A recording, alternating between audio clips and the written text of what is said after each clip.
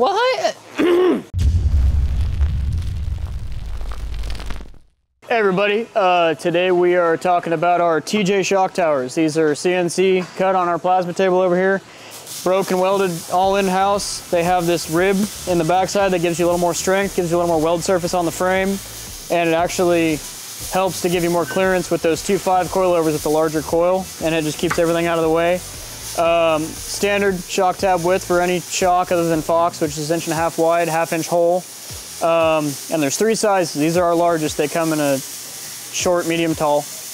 Tallest is a 12 inch and it has 4 3/4 of out spacing from the back of the tower. Medium's 10 inches tall with 4.5 of spacing. And then the smallest ones are 8 inches tall and they're 4 inches out from the frame.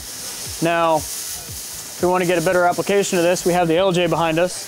And these are 2.5/12 coilovers. As you can see, if you can, it's a little dark in there. They set on top of the frame, and the back of the tower sits about halfway back on the top of the frame, and that gives you as much clearance as possible, as I was saying earlier, for the coils.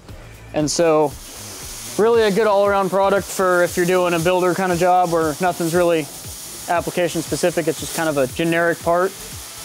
We use them on pretty much all the LJs and TJs, but if you're building anything out there that you think these might work on, go ahead and order yourself a pair and go get it.